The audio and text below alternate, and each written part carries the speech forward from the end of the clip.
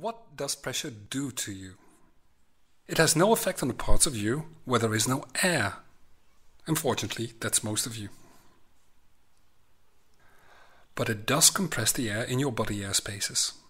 That's in your lungs, in your middle ear, and your sinuses. Pressure pushes gas atoms closer together. So this means the same number of atoms occupy a smaller space. Imagine taking a balloon underwater. As you go down and the pressure gets higher, the balloon will get smaller.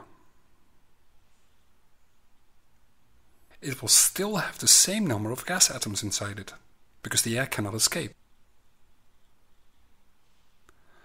The pressure will push the gas atoms into a smaller space. So the volume will be smaller, but the density, how close the atoms are together, will be larger.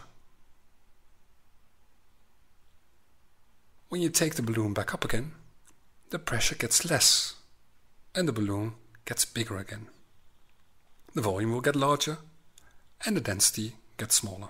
The gas atoms can move further away from each other. So that means that if the pressure goes up, the volume gets smaller. And if the volume gets smaller, the density gets larger. And if the pressure goes down, the volume gets larger. And if the volume gets larger, the density gets smaller. Mr. Boyle discovered that these changes always happen in the same way. And this is why we call it Boyle's law. He found out that if you make the pressure 4 times higher, for example, the volume becomes 4 times smaller. And if the volume becomes 4 times smaller, the density becomes 4 times larger. Or another example, if you make the pressure 11 times higher, the volume becomes 11 times smaller and the density becomes 11 times larger.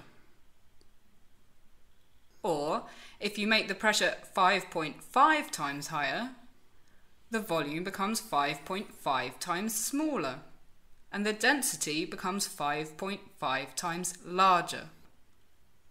So what he discovered was that the pressure, volume and density are in direct proportion to each other. We are going to use Boyle's law to calculate changes in volume.